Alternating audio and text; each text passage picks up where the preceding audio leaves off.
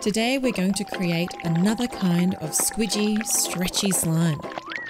You'll need an adult to help, some psyllium husk found in the health food aisle, some food dye, a microwave-safe bowl, a spoon and some water.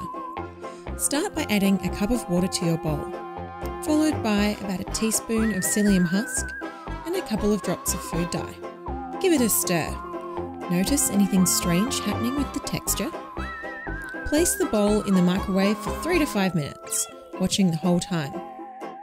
Stop the microwave when the mixture starts to boil. It will be very hot. Have your adult carefully stir the mixture, then place it somewhere safe until it cools.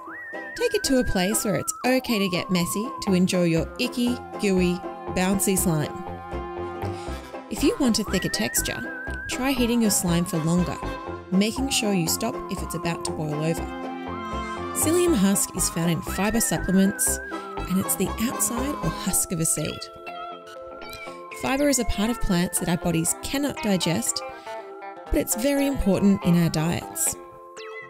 This type of fibre is called a mucilage. That sounds a bit like mucus, doesn't it? It's hydrophilic, which means it loves holding on to water. As you mix it, the mucilage in the psyllium husk soaks up the water and becomes thick and slimy.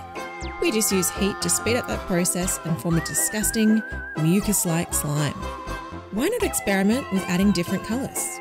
How about changing the amount of psyllium husk or cooking time to make a drippier or bouncier slime? Happy sliming!